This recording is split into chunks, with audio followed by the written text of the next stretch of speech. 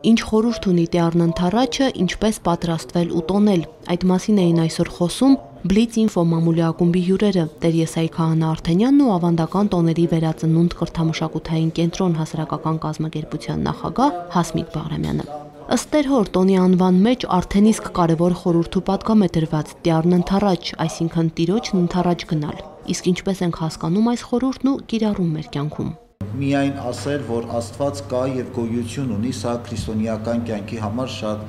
գրեթե ոչինչ չասել է նշանակում, որովհետեւ շատ կարեւոր է, եթե Աստված կա, ապա որքանով մեր կյանքում Աստված ներկա է, որքանով մենք հավատում եւ վստահում ենք Քրիստոսին եւ որքանով Քրիստոս մեր սրտում, մեր հոգում ներկա է։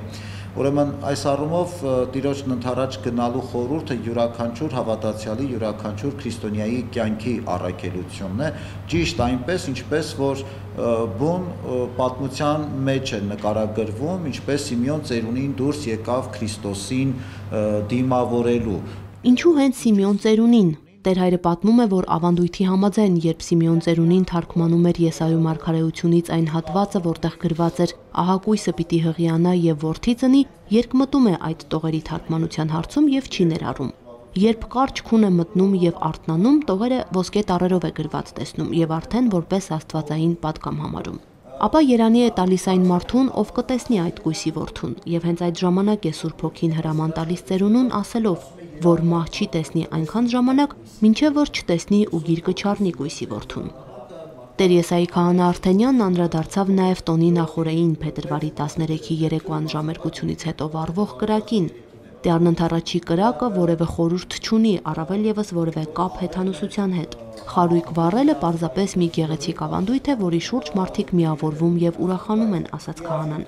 Քրիստոնյան պետք է կարևորի ոչ թե խարույկ վառել կամ չվառելն, այլ փետրվարի 13-ի երեկոյան ժամերկությանը մասնակցելն ու խորանից վերցված լույսն իբրև աստվածային լույս իր տուն տանելը։ Շատ կարևոր է, որ այդ լույսը ունի համայնքային կյանքում համախմբող հատկություն։ Իսկ այդ օրը մեր եկեղեցիները լեփլեցուն են, մարդիկ գալիս են այդ լույսին հաղորդակից լինելու եւ լույսը աստվածային այդ լույսը իրենց տուն տանելու, այս հավատքով եւ այս գիտակցությամբ։ Այս ավանդույթը կրակի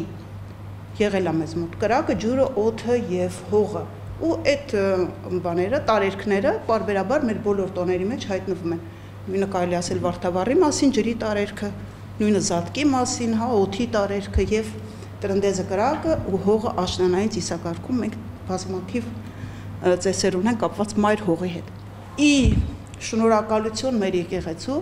մեր տոները պահպանվել են նույնությամբ, ավանդույթները պահպանվել են նույնությամբ շնորհիվ մեր եկեղեցու, որովհետեւ եկեղեցին առաջինն է կատարել այդ ավանդույթները, ոնց որ այսօր մենք ականատես ենք։ Փետրվարի 13-ի երեկոյան ժամերկություն բոլոր եկեղեցիներում, ապա խարույկի վառում, իսկ փետրվարի 14-ի առավոտյան Սուրբ Պատարագ ու նորապսակների օրհնության կարգ։ Սրանք են ծիսական արարողությունները, իսկ ինչպես սեղան պատրաստել, ինչ է ընդունված ուտել այդ օրը։ Հասմիկ Բաղրամյանն անդրադարձավ նաև Տյառնընդառաջի ավանդական ուտեստներին։ Եթե տրնդեզը ընկնում էր բարեկենդանից հետո, այսինքն պահքի շրջանում սեղանը բացարձակապես պահքի սեղան էր, բայց շատ ճոխ, քանի որ կրկնահարսանիք էր, ինքը համարյա հարսանեկան հիմնական ուտեստները կրում էր բացի մսից։ Եթե բարեկենդանը հետո էր տրնդեզից, ոնց որ այս տարի մենք ունենք այդ բարեկենդանը։ Իհարկե